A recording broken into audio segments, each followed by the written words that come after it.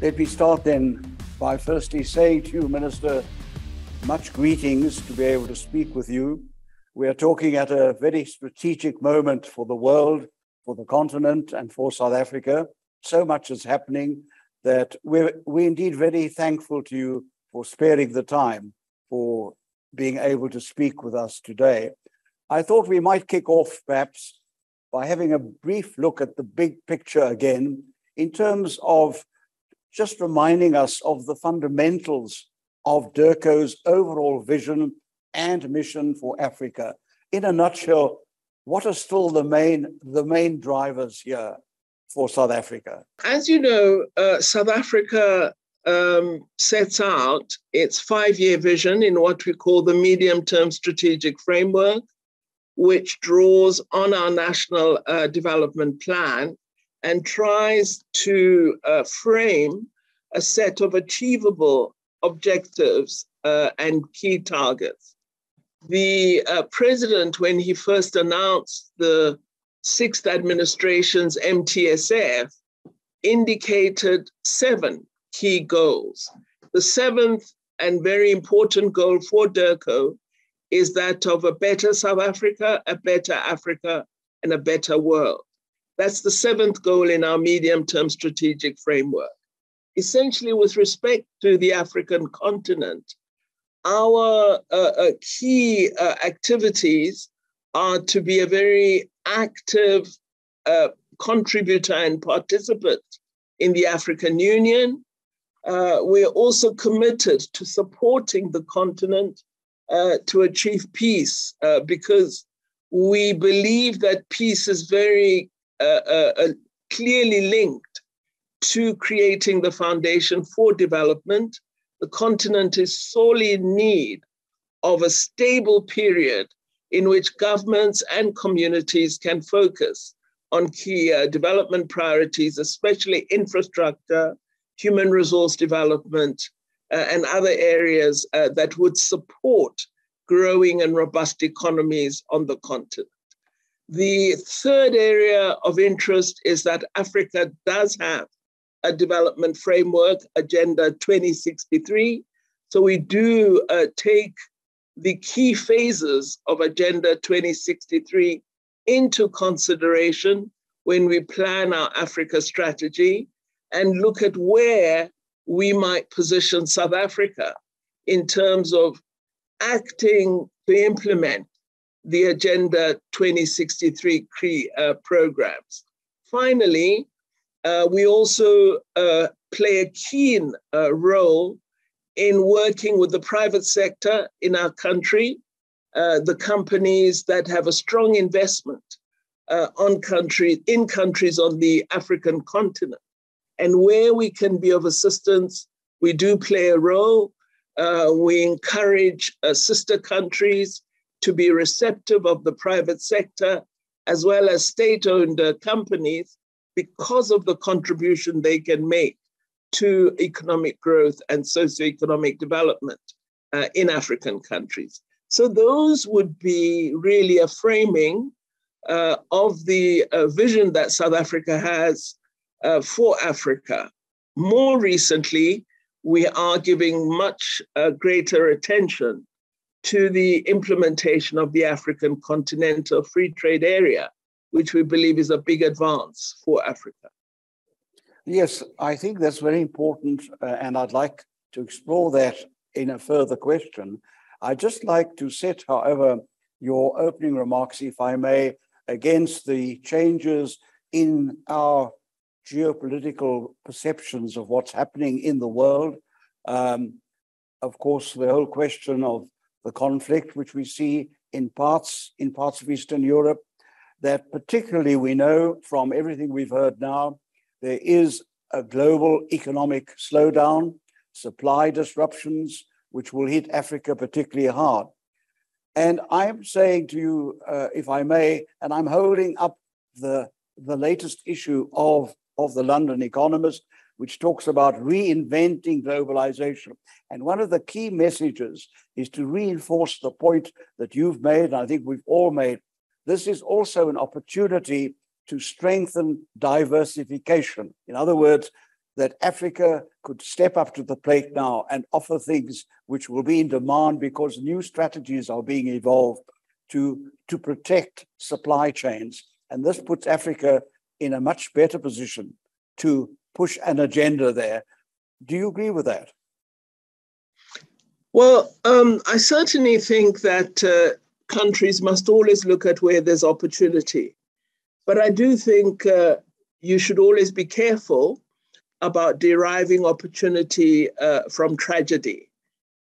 So while I would encourage that our countries on the continent should look at why it is we are not supplying ourselves with wheat, I would say we would want there to be peace in Eastern Europe, and that the people of Ukraine must get back to a position where they can trade peacefully. But the crisis has alerted us to the fact that the continent needs to pay attention to global supply chains and to becoming a much more significant player in a range of resources that are staple resources for the African continent. We also, I think, must look at value addition chains in our economies, because several African countries have been able to confirm that they can provide oil, for example. They have significant resources, but we don't have enough refining capacity. So what we can do is export crude oil quite successfully, but we're not able to refine it. And so the value-added product, which earns more for a country, is not available from Africa. So I think what the continent needs to do is really not to waste the crisis, but also not to become, totally self-absorbed, because I think that is also a negative. I have said to DIRCO that we need to, perhaps in line with research institutions in the country, look at why it is we don't produce sufficient wheat, and how we might look at initiating projects in agriculture on the continent, because we have arable land, and see whether we can, in fact, have more grain produced on the continent, so that we use what we're seeing to develop not South Africa only, but the rest of the continent. We are fortunate that our reliance, our staple is maize, and we'd had at least 3 really good harvests. So our silos are quite full, and we're not in a similar position to Egypt, which is now having to ration because they rely primarily on Ukraine. So for me, it's really looking at what we can do and how we might benefit and improve the value chain as Africa.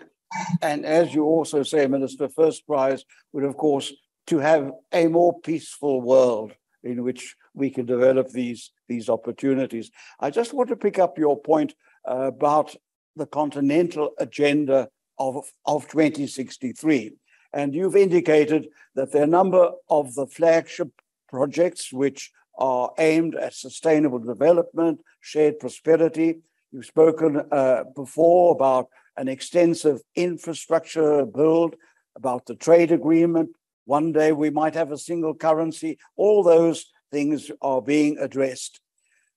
But as you rightly said at the outset, we do need to emphasize the extent to which there needs to be a collaboration between the private sector and the government to implement and concretize these goals that we've set over time. And I wondered, in terms of what you said earlier, is there scope to strengthen the relationship between DIRCO on the one hand and the business community on the other, so that we can be in a position, empowered to in fact contribute to the development of the continent and also become more competitive? Because at the end of the day, that's also part of the developmental game. I just wondered whether you thought there were opportunities to enlarge the cooperation between your department and the business community? Yes, well, I'm very pleased that you've asked that question. When I first joined this department, I said to them, one of the priorities for me is economic diplomacy. We've got to get Africa affluent. And South Africa has a robust private sector, and therefore we have the opportunity to contribute to developing an affluent continent. So I made it my objective to be very close to the private sector. And I'm very pleased that at the beginning of this year, we launched a coordinating body that involves the private sector, my department, the Department of Trade and Industry, Treasury, and Environment and Forestry. These are the departments that are mainly involved in international economic diplomacy matters.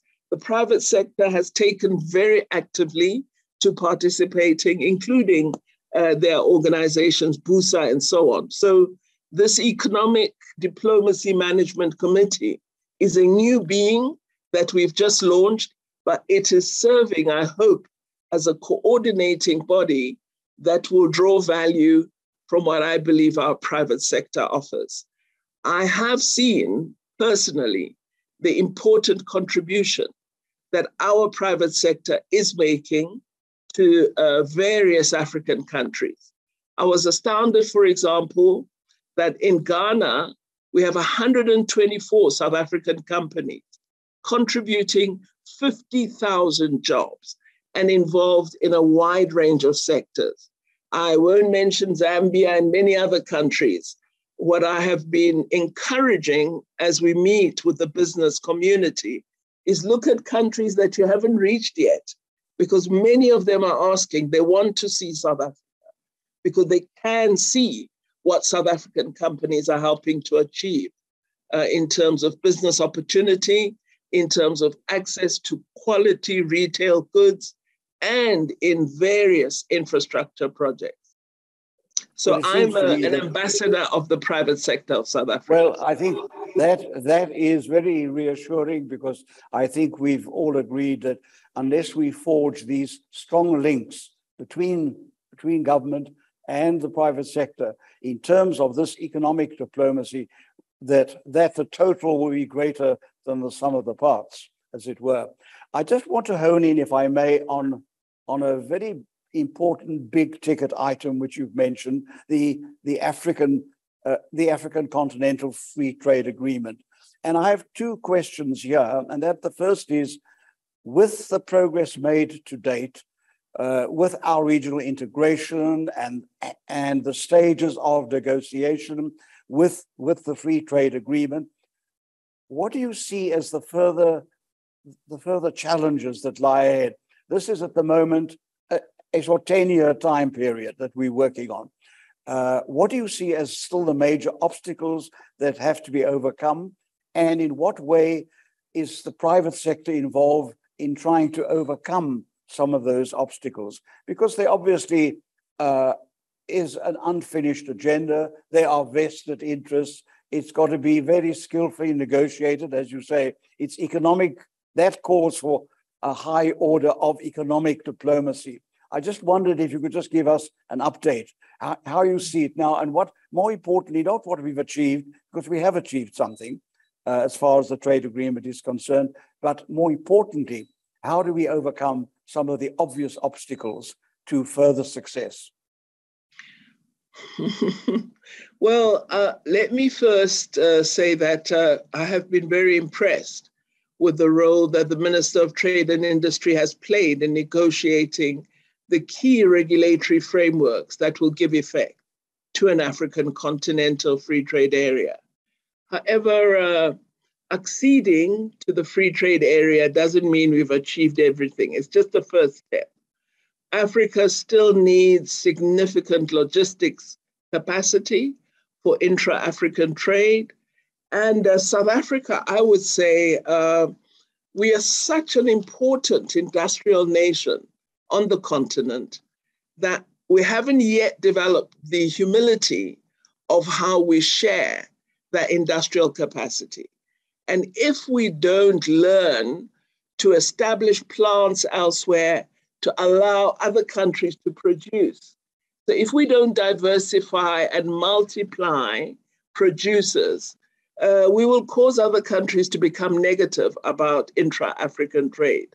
So we are discussing with business how we might, in the SADC region, begin to experiment with what regional industrialization means, how we could share production chains, and how we could support, for example, the expansion of the textile industry in Lesotho, where they have many factories.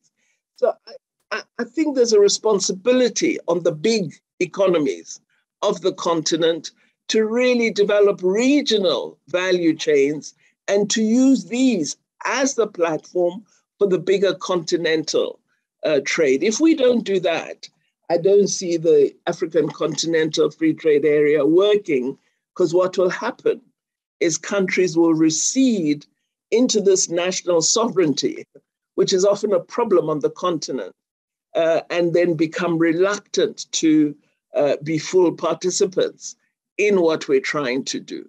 And then, of course, I began with logistics. We must have railways that work. We must have locomotives that move on those railways. We should have roads that make Africa accessible. It cannot be a free trade area if in Gabon you can only travel in the capital city and you can't get into the hinterland of Gabon. So all of those matters have to be addressed, but you can do them in step with early trade. I don't think it should put a pause, but it can't, as we begin, we should not forget those imperatives, because they are vital to us reaching the level of intra-African trade that we wish to achieve. So, and of course, those imperatives, as you rightly say, you want to create a strategy that it's a win-win situation wherever you can, so that everyone shares in the development. It's not one particular dominant partner. And I think that comes back to your economic diplomacy and how one manages the obstacles and the realities in order to, in fact, reach those goals. I want to move to one element of the free trade agreement that deals with the free movement of people. Now, that's a much more controversial issue, not only for the continent, but for South Africa, but it's in the agreement. And before it comes and bites us, what is it that we ought to be doing? And what is the view of DIRCO in dealing with that issue? Because it's not a simple issue. You may have listed other obstacles, but that one wouldn't want to have that come back and undermine other achievements. So I wondered, what is the DIRCO position in regard to that part of the free trade agreement? Well, we have signed on to many of the protocols of the African Union. The one on free trade, both in SADC and the AU, we've been rather reluctant to sign on to. As you know, we have very serious immigration challenges. We have a lot of illegal migration into South Africa, and many African countries don't have documented records of their population. So one of the things we have been insisting upon is that our neighboring and other countries should have proper civil registers of their population. Because when you have documented citizens, a population register, it's far easier to then grant a national passport and allow people to then move. We're not at a point, we feel, that we can accept the kind of free movement anticipated in the current AU and SADC protocols. And that's why we have held off on acceding to them. We are supportive of free movement, but it must be of documented persons. Countries must have proper passports and so on. Then we can get to a point where there's free movement. We think it is plausible to have a free movement of goods as long as the tariff regime has been properly agreed and rules of origin are very important to us because we don't want to have no tariff for goods that come from China and then are labeled as coming from Ghana. So we're quite clear on the rules of origin and that this needs to be properly managed. But on the free movement of people, I still think we're a little way off and much more work needs to be done by the continent. So I think one would say that whether one's talking about trade and investment or about the movement of people, in one way or another, we have to be sure that the rules of the game are clear, not only from a political point of view, but also for the business community who need the policy certainty that whatever they are doing under certain agreements will be certain and predictable as far as possible. And presumably that is one of the main objects of these negotiations, which will then further promote the trade and the investment we want to see in the rest of the continent. Now, I think we have in this interview spoken mainly about the economic and the business issues, although you have touched on some of the other wider aspects of our aspirations. But you have also warned more than once, Minister, that what we are aspiring to in this continent will, and I quote you, only be a pipe dream unless the continent is seen to be addressing the perennial conflicts that exist in some parts of the continent, and they need to be dealt with effectively because they can neutralize all the other efforts if they come to dominate some of the economic and the political outcomes of the continent. So I wonder whether you could, just in conclusion, give us a bird's eye view of what more must South Africa do in terms of what we've been discussing to get both the future politics and economics right, in quotes, in Africa. What are the next steps, especially given the shifting geopolitical scenario in the world? Where must we now put the emphasis more urgently than we ever did before? I think we should, as South Africa, offer South African partnership to particularly post-conflict countries, partnership in developing proper statutory instruments and regulatory frameworks. I believe it's very difficult to have stability and peace when you don't have a modern constitution. We are very we have many experts who can help in constitution making. So I believe we must lend our history and experience to other countries on the continent as they emerge from conflict. Secondly, I believe we should have a stronger role in helping to resolve conflicts. I would like to establish a peace and negotiation center in DIRCO because many African countries are sorely in need of differing parties being brought together by an independent interlocutor. We have amazing expertise in South Africa on negotiations, on conflict resolution, and I want DIRCO to play a far greater role in drawing protagonists together in sitting down and actually working to resolve difficult issues. So the way I see it is really, let's offer partnership, let's offer South African expertise, let's share South African experience. What we eventually decide will not be exactly what South Africa has. We are all different countries, but I believe in forming the foundation for peace. South Africa can play an incredibly important role. Thank you very much again, Minister, for your time and your contribution and for your enlightenment on this important subject.